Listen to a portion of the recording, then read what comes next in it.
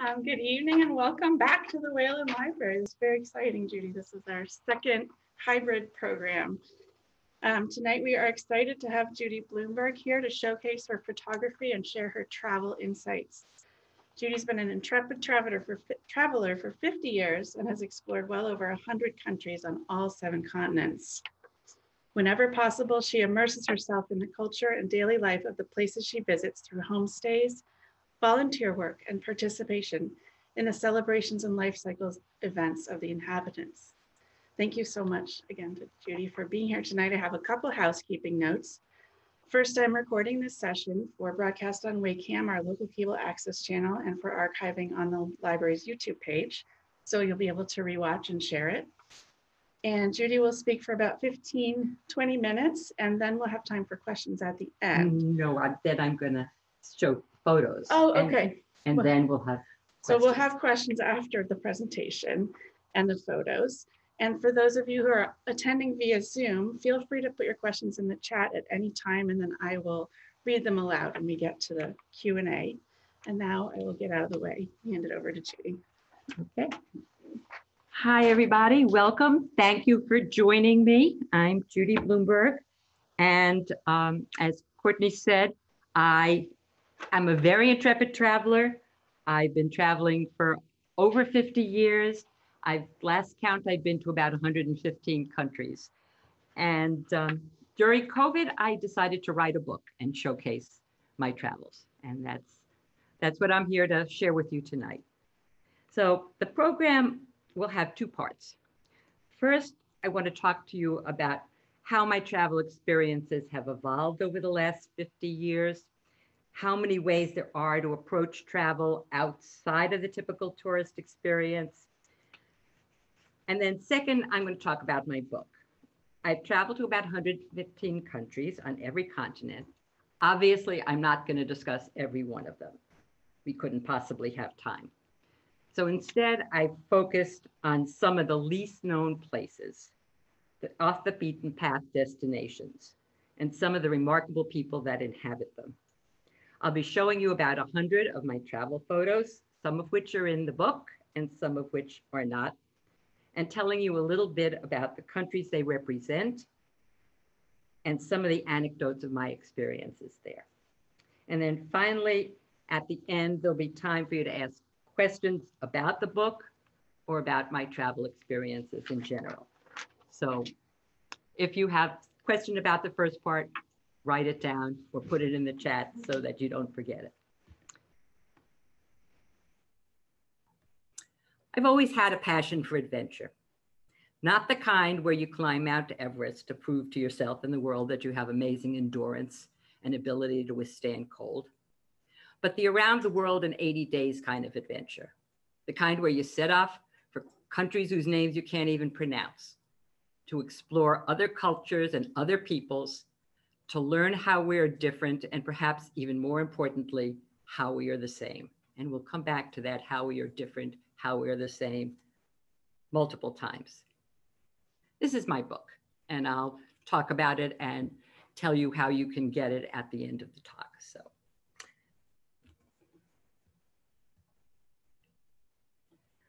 all right, we're going to start with Papua New Guinea. Papua New Guinea is, I think, one of the most interesting countries in the world.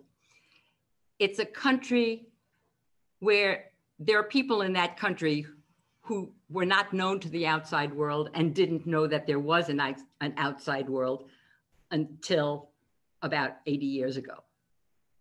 It's located between Australia and yes, Indonesia.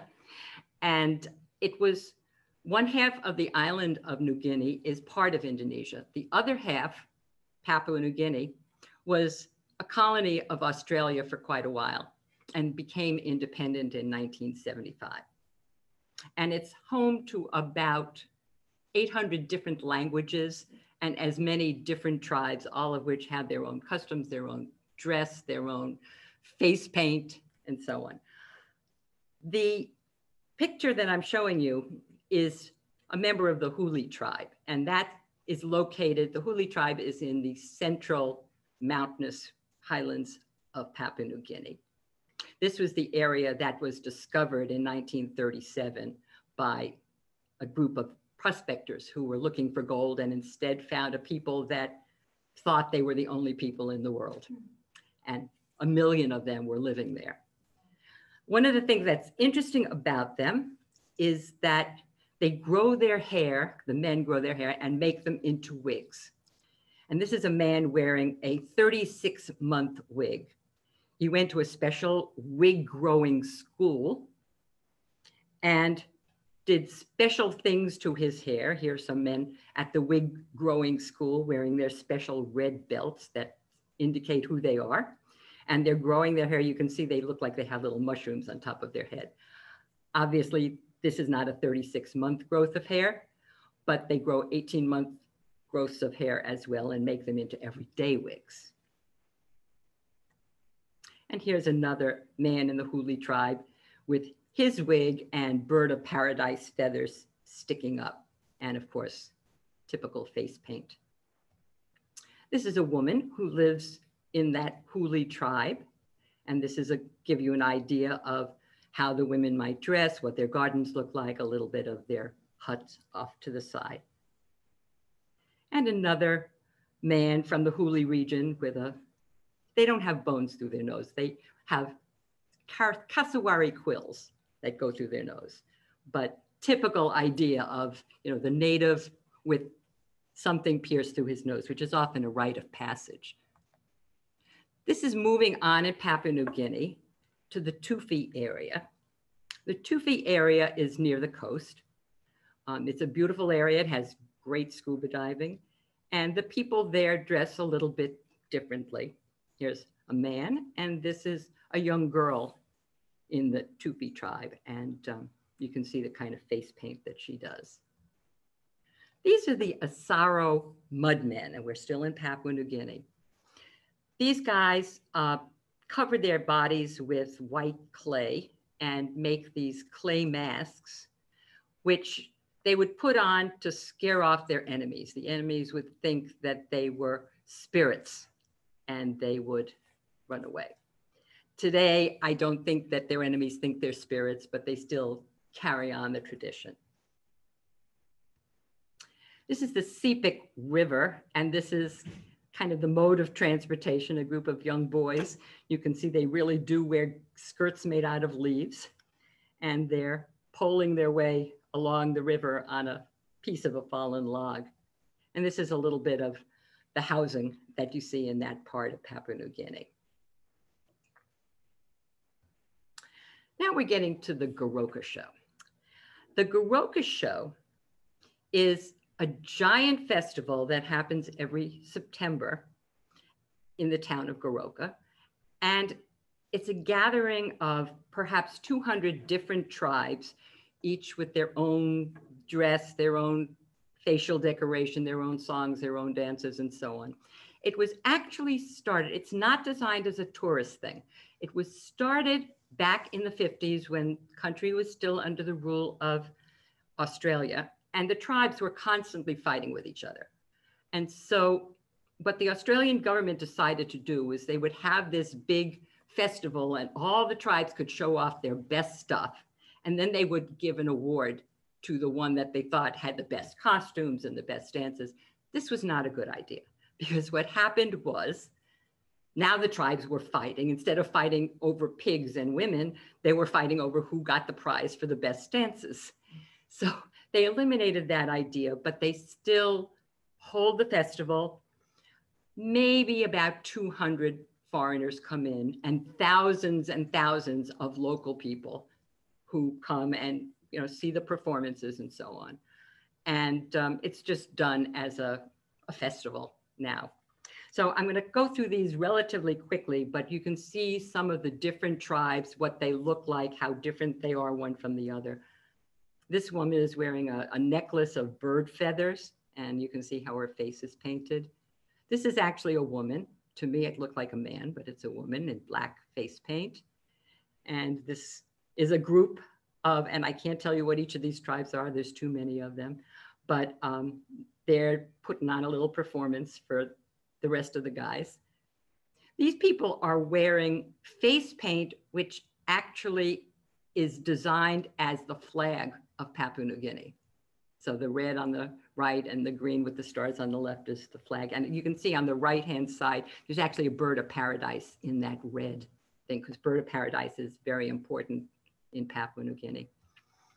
Here's another guy from the Goroka Show.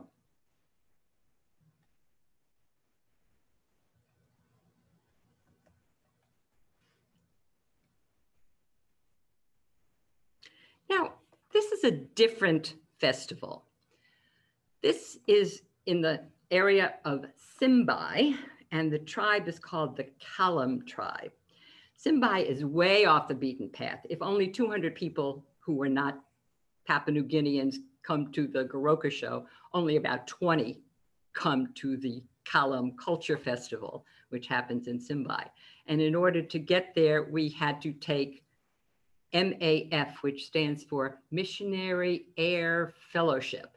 Those are the planes that fly missionaries out, because there's no like commercial flights to go there. So this guy is wearing the traditional headdress of the Kalam tribe. And what's interesting about it is it looks like green beads. It's not green beads, it's beetle shells. There's a particular kind of beetle shell that they gather and they make them into headdresses. And even the young boys wear headdresses like this. Here's some of the boys at the festival wearing a minimum of clothing. And here's a little, maybe a 5-year-old, dressed much like the father or like the adult that we saw in the previous picture. One of the things they do at the Kalam Cultural Show or Kalam Culture Festival is they kill a whole lot of pigs. I have to say, it's not for the weak of heart, because they take clubs and they club the pigs, which is not pleasant, but that's what they do. And then they cut out the intestines and they have a big barbecue essentially. And this woman she's pulled out the intestines of the pig and she's going to make it into sausage. Now we're moving on to Ethiopia, which is, in my opinion, my second most interesting country. Ethiopia, for you, those who don't know, is in the northeast part of Africa. It's near Sudan and Kenya and Eritrea and a whole lot of countries that people don't want to go to. And right now, Ethiopia is a difficult country to go to because there's just a lot of civil war and unrest that happens. It's the only place I ever went where I did notify the State Department of my itinerary. Nothing happened, but I was nervous enough about going that I felt I wanted them to know where we were. Thing about Ethiopia that's interesting is each part of Ethiopia is different. So in the north, they have Coptic Christians who basically are practicing Christianity as it was practiced in the time of Jesus. I mean, it hasn't changed in hundreds of years. So it's not like the Christianity we know in the West.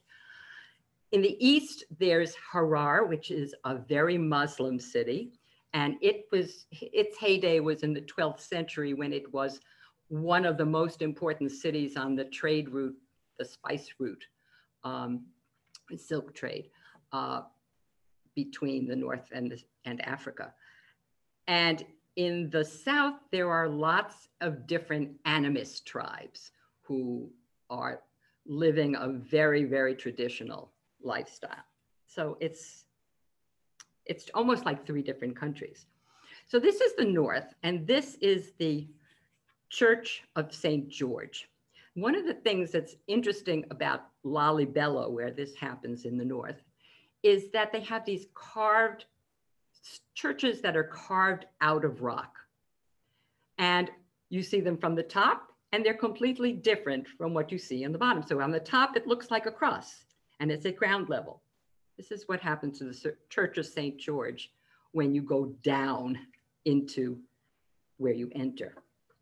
And the city of Lalibela was built by King Lalibela in the 11th century or 12th century, because at that time, the the Holy Land, Jerusalem, which was very important to him, was in the hands of the infidels. The Christians could not go to Jerusalem. And so he decided he was going to create a new Jerusalem in Ethiopia. And he built Lalibela. And in fact, they believe that their king Menelik was actually the son of Solomon and Queen Sheba. So, they see a connection there. This is a group of Coptic Christian priests celebrating Jenna, which is the Ethiopian Christmas. And here's another group of priests also at that same celebration, and a group of religious, observers at the festival. Now, this is Ethiopian Epiphany, which happens a little later. It's in the city of Addis Ababa, which is the capital.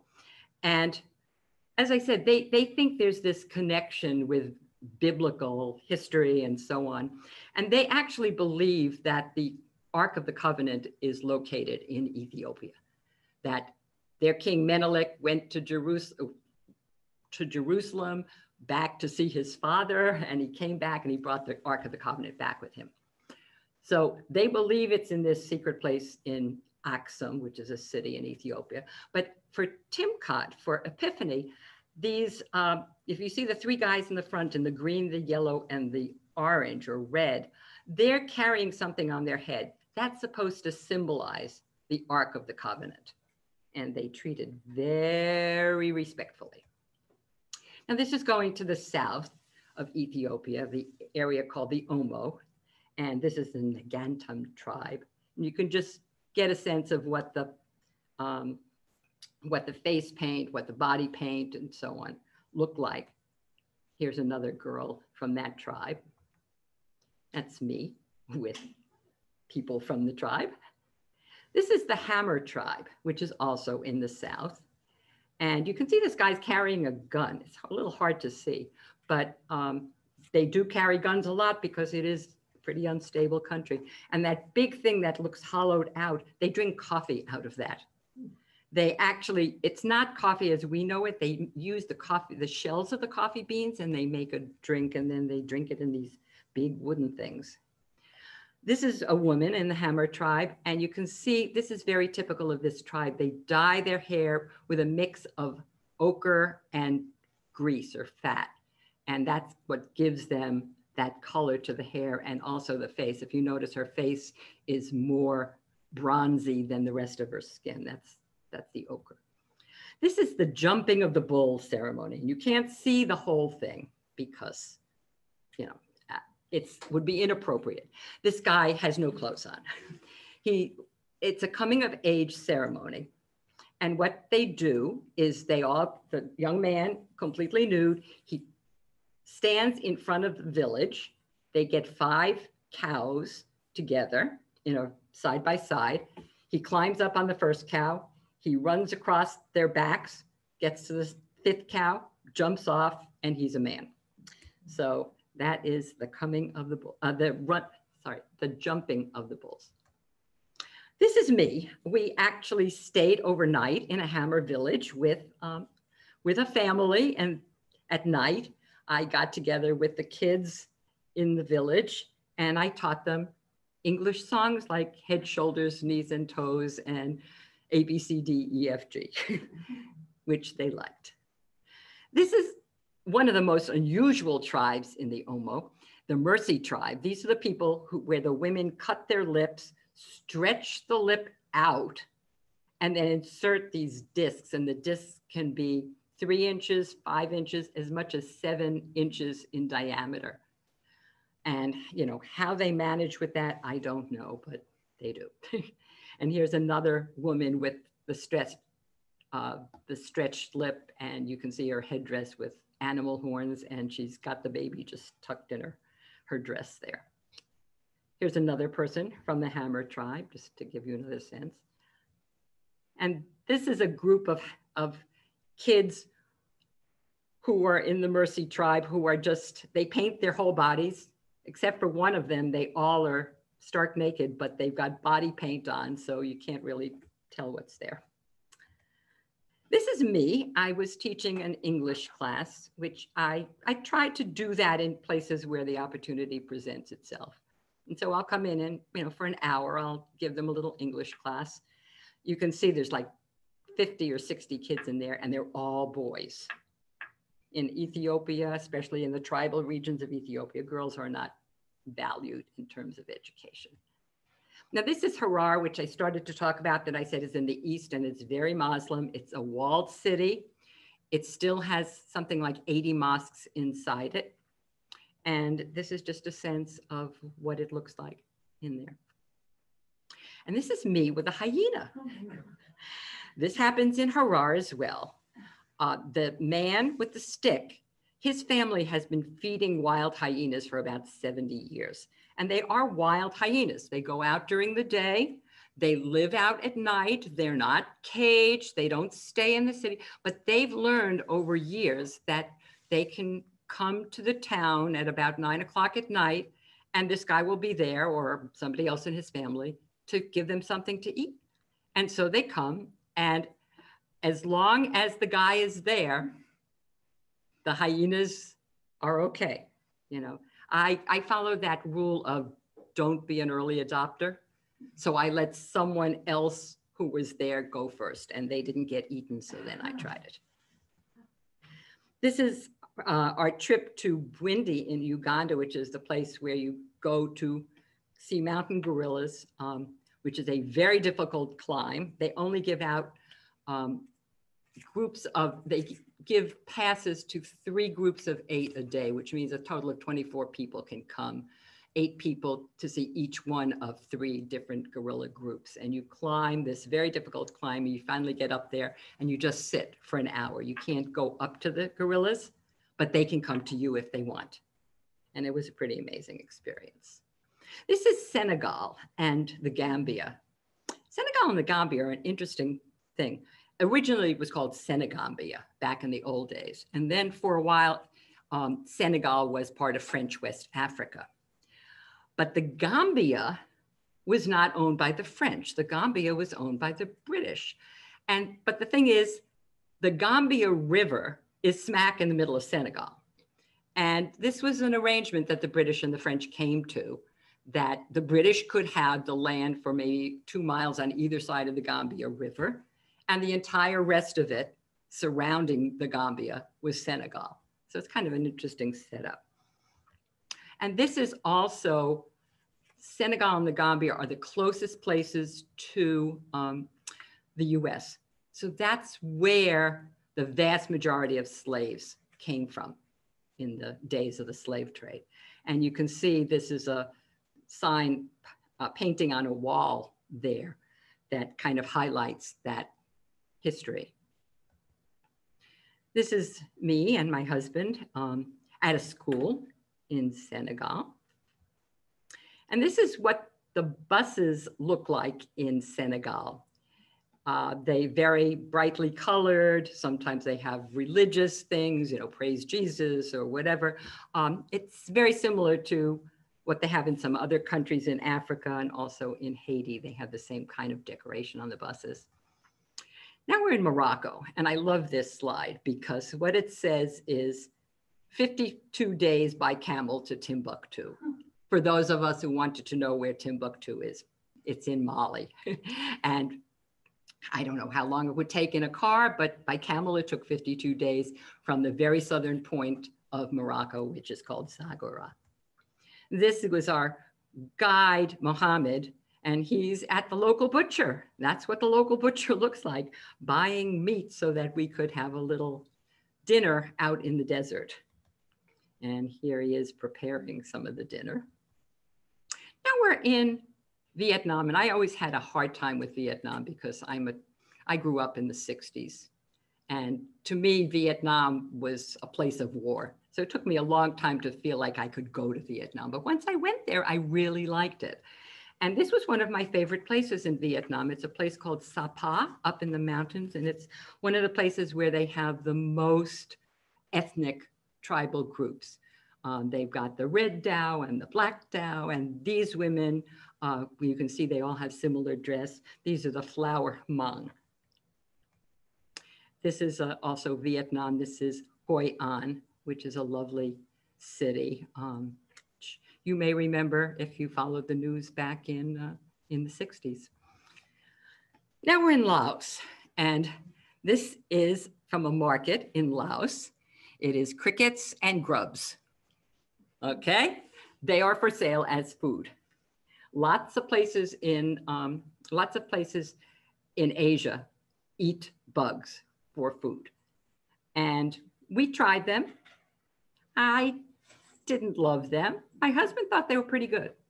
So to each his own, but they're a great source of protein, and we may all be eating grubs when the cows and chickens run out. This is a thing called Project Cope in Vientiane, which is the capital of Laos. One thing I didn't realize until I went there was how many bombs we dropped on Laos, we, the United States. In the early 1970s, when Vietnam was going on, we dropped something like 2 million bombs on Laos. We dropped more bombs than they dropped in the entire of World War II. And a lot of these things are still there as unexploded ordnance, unfortunately. And so farmer will be plowing in the field or whatever, and he will come across one of these things, and then he'll blow up his legs. Or a kid will find something and think it's a toy and start to play with it and blow themselves up. So they have this whole organization that gives out prosthetic limbs, teaches people how to live relatively normal lives with their prosthetic limbs, and so on. Now, I talked earlier about, I want to go to travel to find out how we're different and how we're the same, and the how we're the same keeps coming back. So this is in Laos, and these are a couple of monks. A lot of people, girls and boys, become monks in Laos and Cambodia and Myanmar and so on. Not permanently. They'll go, sometimes it's a way of getting an education, and they'll go and spend several years in a monastery getting their education. But there they are. You can tell it was taken during the time of COVID. And we came back from our travels 2 weeks or 1 week before everything shut down with COVID. So they were already starting to wear masks there. And you can see they've got cell phones. So we're very different and kind of the same too. This is a woman in northern Thailand in the Akha tribe. She's gathering stuff in the woods for cooking and so on. And that's one of my favorite parts of Thailand. Chiang Mai, Chiang Rai, and the areas outside of there have a wonderful variety of ethnic tribal peoples.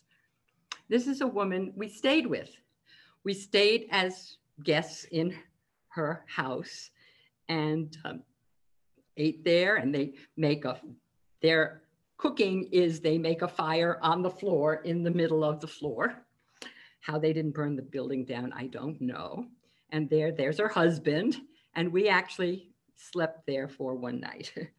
And then we went to a different one in a different area and slept there for one night. One of the things we did that was very cool in northern Thailand was we took a mahout training course at the Thai Elephant Conservation Center. And this is located just outside of Chiang Rai. And what you do is mahouts are elephant trainers. You live with the elephant trainers for 2 days. They teach you how to ride elephants bareback, and they teach you how to bathe them and so on. This is actually, we were walking. There were tourists who came to see us, which was pretty funny. And here we are taking the elephants into the river to bathe them. This is this is in Chiang Rai. And I always say should either be the Sugar Plum Fairy's palace or the topper for a wedding cake. It's called the White Palace, or the White Temple, I'm sorry, the White Temple, but it's pretty dramatic. Now we're regular stuff. I mean, it's not, it's an actual building. So cement or whatever. Okay, now we're in Myanmar, which used to be called Burma, which is the last place we visited before COVID. And this is something called Golden Rock. And Golden Rock is the most important pilgrimage site for Buddhists in all of Myanmar. You approach it through this horrible winding mountain road. It takes about 50 minutes to get there, and you can't go in a car or private transportation. You have to go in this truck with like 50 Burmese people packed into this one truck together, and you get to the top of the mountain, and there is this amazing golden structure. And the men, again, men, not women, come and they buy pieces of gold leaf and they put it on. So it's got lots and lots and lots of gold leaf on it. And again, here's a couple of monks in Myanmar up at the top of the mountain where Golden Rock is. The more we're different, the more we're the same. They've got their cell phones and they're eating their ice cream cones. This is the Inle Lake area of Myanmar. And these are guys bringing lunch to school. They have one area where they cook the lunch, which I assume is probably mostly rice. And then they walk, half a mile down the road, bring it to the local school and serve the kids lunch. This woman is in a restricted area of Myanmar. There are certain areas, and this was before Aung San Suu Kyi got kicked out, and just before. So there was still a little bit of freedom, but there were areas that were restricted. And you had some areas you couldn't go to at all. Some areas you could only go to with special permission that you had to apply and fill out applications and stuff. This was in one of those areas that you could go to with special permission. And this is a woman that's referred to as long neck padang. These women wear these gold rings around their necks from the time they're babies. They're very heavy. I tried one on. They probably weigh 40 pounds. But they wear them all the time. And again, how are we different? We don't wear neck rings. How are we the same? Her kid is wearing an American style watch. He's carrying a cell phone. He's got a t-shirt that I don't know who's on there, but he doesn't look all that foreign. This is Mongolia. Mongolia is a huge country, and it is about the size physically of France, Germany, Spain, and Poland all put together. It's enormous. It's only got 3 million people in the whole country, and 1.5 million of them live in the capital, which is called Ulaanbaatar. So the rest of the country is wide open, and the people are mostly nomads.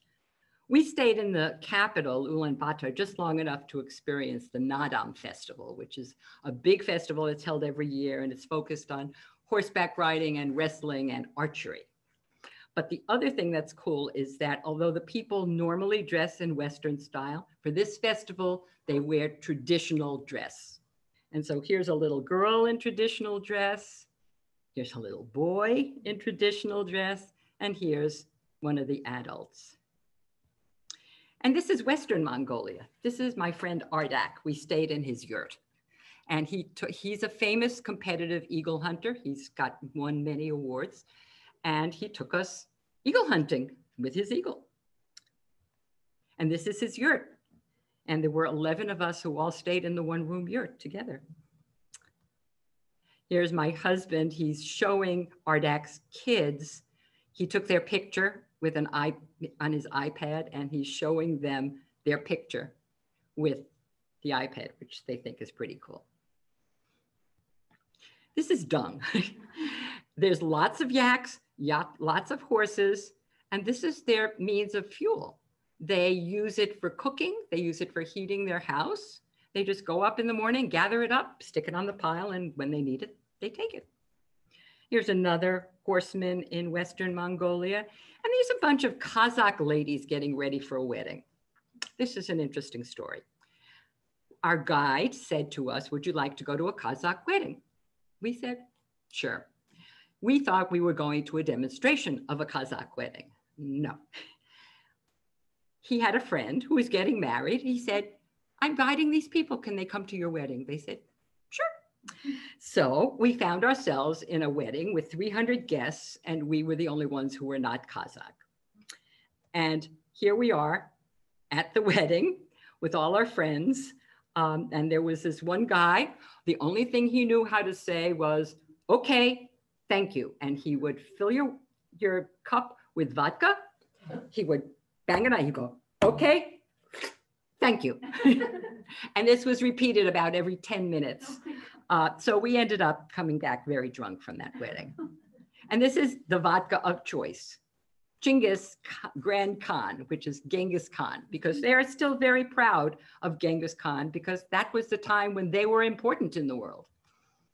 This is moving on to Bhutan. For those of you who don't know about Bhutan, it's a mountain country between India and China. It was not open to the outside world until like 1970.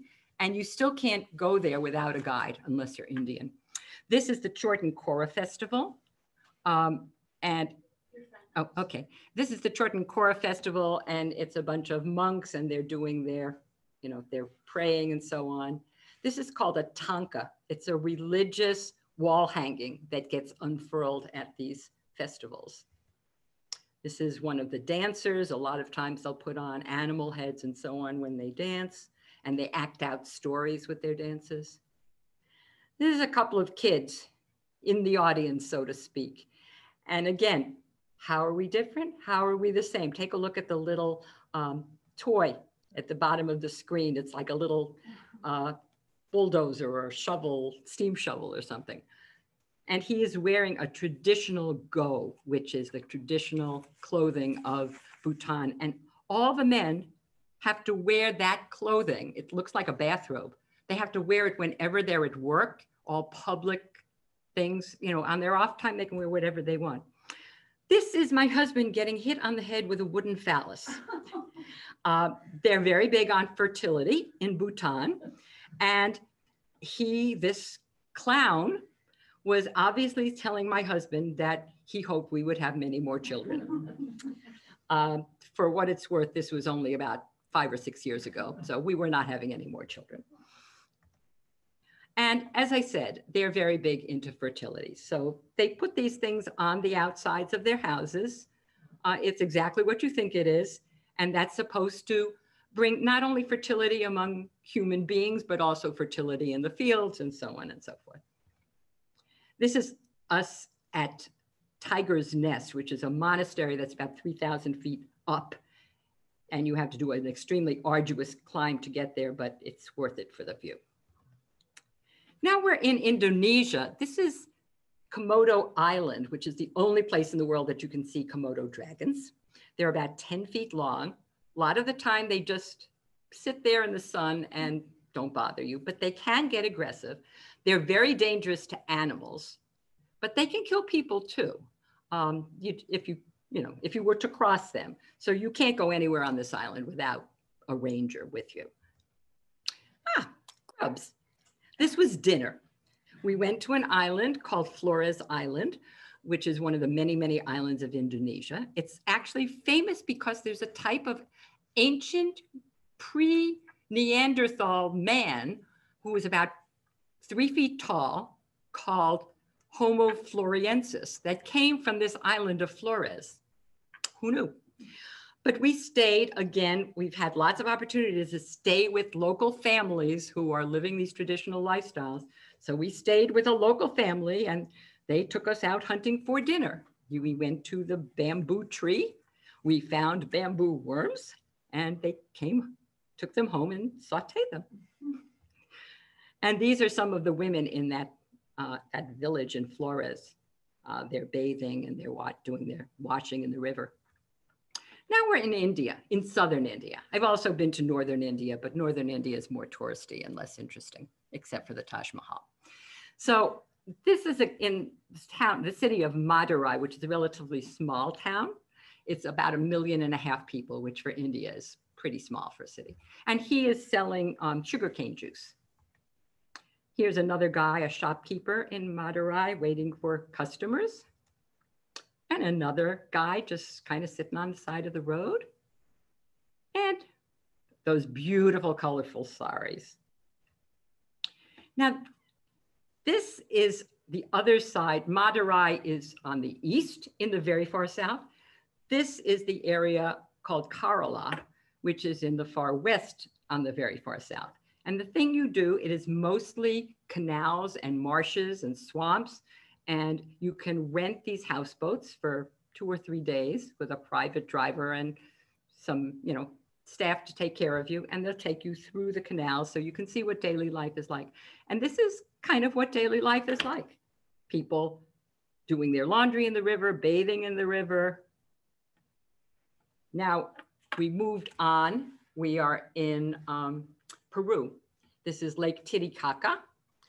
And this is the kind of traditional boats that some of the people who live around Lake Titicaca use. And there are these floating islands in the middle of Lake Titicaca that are man-made. They're actually made of like piles and piles of reeds that are anchored to the ground, and they build houses on them. And this is a woman with her kids on one of these islands. It's called the Uros Islands. And another woman from Lake Titicaca, the island of Amintani. And this is a woman on the road to Colca Canyon in Peru. And now finally, we've gotten to Antarctica. This is the part of Antarctica that most people who go to Antarctica have seen. It's the peninsula. Most people leave from Ushuaia in Argentina, go to the peninsula, which is not actually below the Arctic Circle, and come back to Ushuaia. And they see beautiful, beautiful ice like this. We did something a little different. We left from Argentina. We went halfway around Antarctica and ended up coming back to Bluff, New Zealand. So we got to see a lot of things that people don't typically see when they go to Antarctica. And one of them is we got to see the famous explorer huts. You may remember that Shackleton's famous boat was just discovered a few days ago. This is Shackleton's hut that he lived in 1909 with his team. And when they were rescued, they left. It's like people leaving out of Ukraine. You got 5 minutes, take what you can, you're gone. So things were left exactly as they were in 1909. The food is still there in the tins. The stockings are drying on the line. People's toothbrushes are still there. So it was pretty amazing. And actually, there is one thing that was really cool is that Shackleton, there's actually a box there of deliveries that has Shackleton's signature on it, where he was signing for supplies. Now, we did not see emperor penguins when we were in Antarctica because they're all offshore. But we did go to the Falklands, and the Falklands have king penguins. These are king penguins. They look exactly like emperor penguins, but they're maybe a foot shorter. So these are maybe 3.5 feet, and the emperor penguins are maybe 4.5 feet tall. And that is it. And this is my book again. For those people who might be interested, I do have some of them available, which I will sign if you would like to purchase one tonight. And they are at a price that is discounted about $6 off the Amazon price, because this is an author talk. If you can't get it now, or if you're on Zoom, you can contact me at alwaysatraveler2@gmail.com, or check out the Always a Traveler, Never a Tourist page on Facebook, and I will be happy to get you a signed copy and tell you how to do that. Or alternatively, you can go to Amazon, of course, and buy one there. So thank you. Now, if there are questions, I would be happy to answer any questions that you might have. You stayed with a lot of people in their homes and the tribes. How do you get connected with that? Well, we don't do tour groups. That's a given. But that doesn't mean we don't use guides. It would be pretty crazy to go around these places without a guide. And so, I will try and find a guide who is local to that area, who will then know people. And I will tell them up front, I would like to stay with a local family if I can. I would like to teach an English class to the local kids if I can. And usually they'll find a way to do that.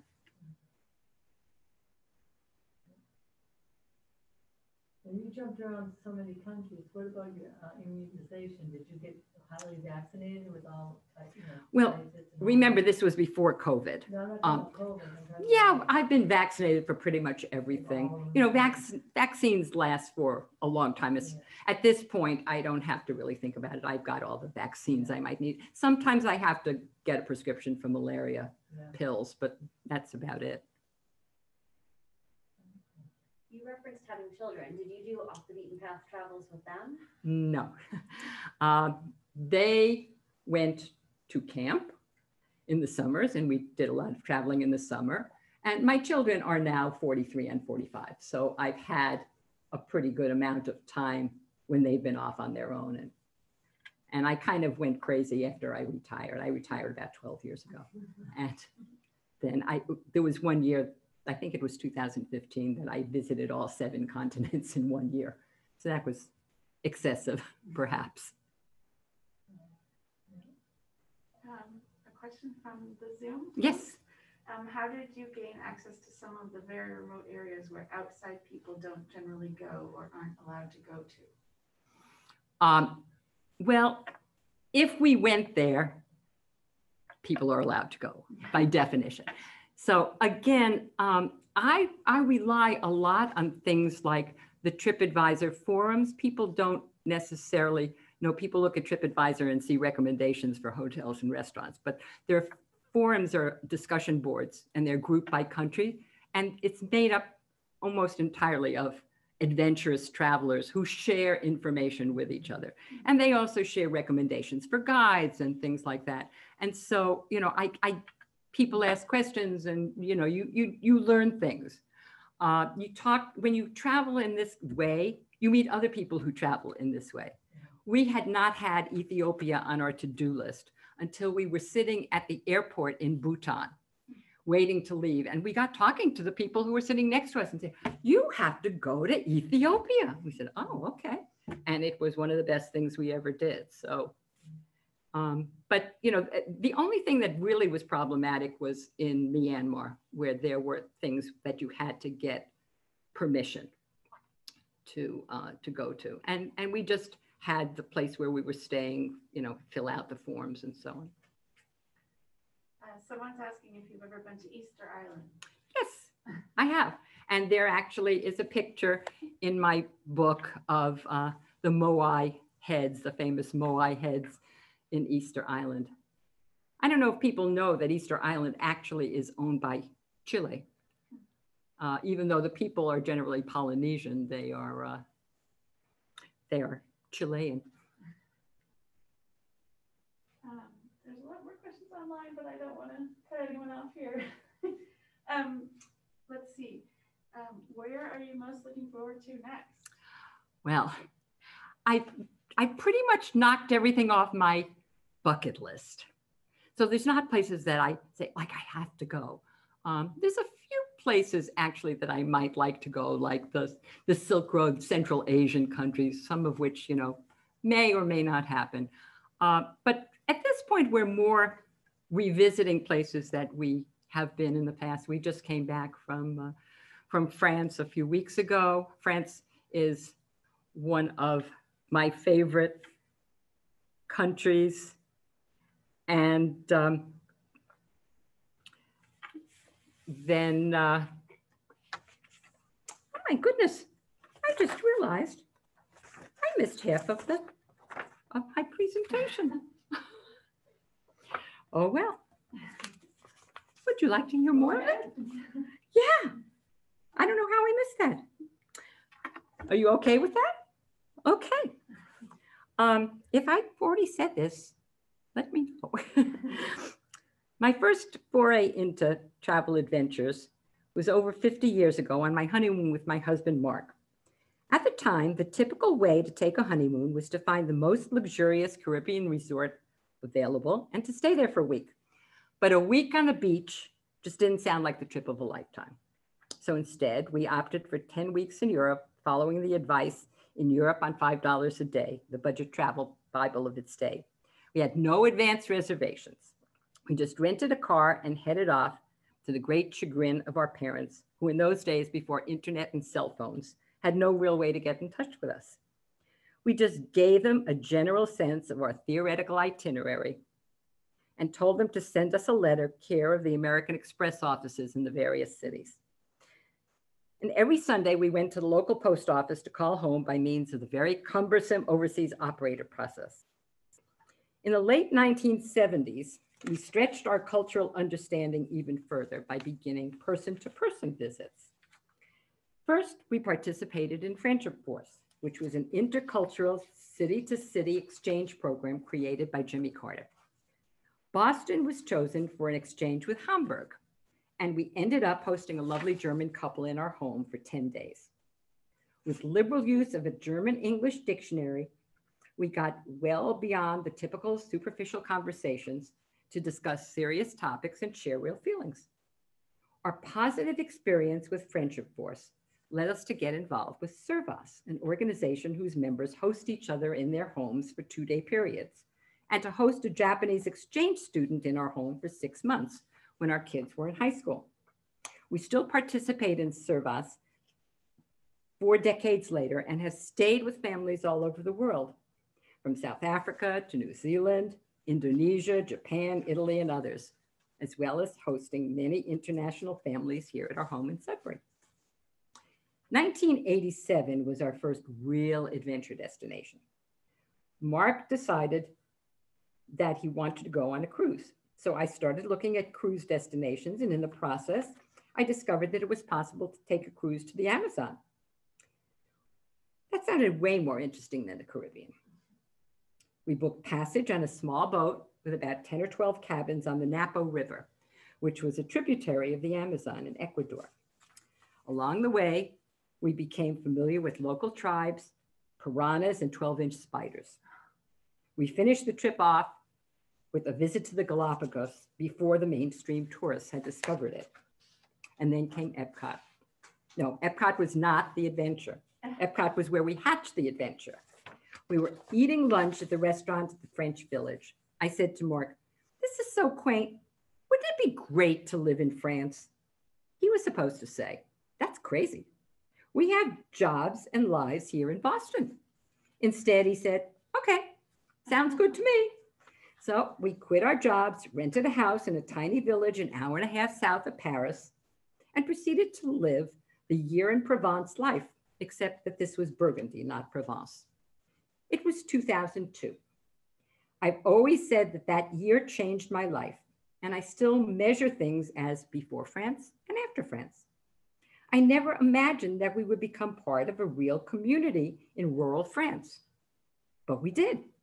I volunteered at the local nursery school once a week, and on Fridays, we took long hikes in the forest with my newfound friends from the town. We went to dinner parties at other people's houses and invited our neighbors to dine at our home as well. We attended townwide soirees, including a New Year's Eve party that lasted until 6 a.m. And of course, we ate at every gourmet French restaurant we could find. We were so glad that we had chosen to live in a small village instead of Paris, because Paris, we would always have been treated like tourists even after a year. But in Champigny-sur-Yonne, we were accepted as part of the community. When we came home, I had a new skill, fluent French, which I parlayed into a new career as a high school French teacher. But I still wanted to up my game. Since living in France had allowed me to speak far too much English, I left him home the following summer and went back to France to live with a French family and attend classes with French teachers from Spain, Germany, Holland, Bulgaria, Denmark, and other European countries. We formed a tight-knit group as we compared French teaching around the world and even learned to tell what country a person was from by their accent when speaking French. 2008 was the start of another shift in our travel style. We started doing home exchanges, where we stayed in the home of a family in another country at the same time that they stayed in our home. So far, we've done about 10 of them to France, Italy, Ireland, Holland, Singapore, and Australia. But the first was actually by far the most interesting of the lot because we stayed in an actual French chateau. We never figured out why people who lived in a chateau would want to stay at our house, but we weren't inclined to complain. The chateau had a grand ballroom, so the owners rented it out for wedding receptions as a side business. On Saturday afternoons, we would come home to find the caterer setting up. We would go to bed to the strains of lively dance music and awake at 7 a.m. to find that the caterers were still there cleaning up. The French definitely like to end their parties late. In recent years, we've added humanitarian volunteer work to the mix, doing good while seeing the world. We've made 3 trips to Haiti to work with NGOs, visited a remote school in the Gambia, taught English classes in Ethiopia, Indonesia, and Laos, and offered our help to a remarkable community of Jews in Gondar, Ethiopia. Along the way, I've attended incredible tribal festivals and religious celebrations in places like Papua New Guinea, Ethiopia, Brazil, and Bhutan. I've attended local weddings, coming of age ceremonies, and even a baptism in Papua New Guinea, officiated by both a Protestant deacon and a witch doctor.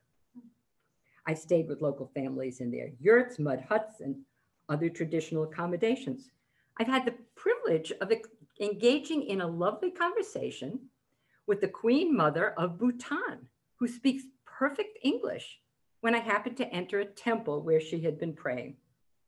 I've flown over Mount Everest, seen millions of penguins in Antarctica, clawed my way up a mountain in Uganda to spend time with a family of mountain gorillas, and even swum in a lake in Ecuador that was filled with piranhas. I think of myself as a citizen of the world. One of the things I find meaningful about travel off the beaten path is that I get to see how people really live and what they really think, not what the American news media tells me that they do and think.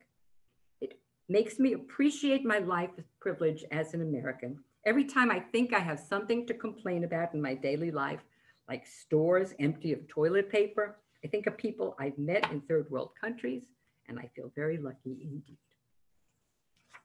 So thank you for letting me go back and miss that part. I do not know how I missed it. Thank you. Thank you. Any more questions? There's a couple more. Sure. One is, have you ever gotten very sick from unusual things you've eaten on your travels? No. The only time I got very sick actually was on my honeymoon in Europe. And we were going on $5 a day and staying in cheap hotels. And I got sick from the olive oil. And the doctor said, oh, they export all the good olive oil to other countries. You know, you're saying and eating in cheap restaurants, you're eating bad olive oil. But no, I've never gotten sick with other things. And one last question about the children, the picture of you teaching the children in Africa. Did they know any English before you? Well, if you looked at the picture, there were words on little signs around the room. I don't think they knew very much. And, you know, there's not very much you can teach them in an hour. I teach them, you know, hi, my name is, how are you? What is your name? How old are you? You know, numbers, things like that. And then I usually teach them a song. But it was not, these were not really organized schools. They were village schools where the education was kind of haphazard. And my last question, where are you headed next? And where would you go back to in a heartbeat? Well, we would go back in a heartbeat to France. In fact, we just came back and we're going again in June. We are headed next to Israel and Jordan. And actually, I have been to Israel, but I have never been to Jordan. So that is a new country to add to my list. And I would go back to France. I would go back to Spain. I would go back to Italy. I would go back to Japan. I have been twice to Papua New Guinea, so I did want to go back there. I would go back to Ethiopia. You know, I just think it's fascinating. But we have reached the point in our lives when the older we get, the harder it is to do some of these kinds of trips. So my guess is going forward, we will be spending more time in developed countries than less developed countries. Any other questions?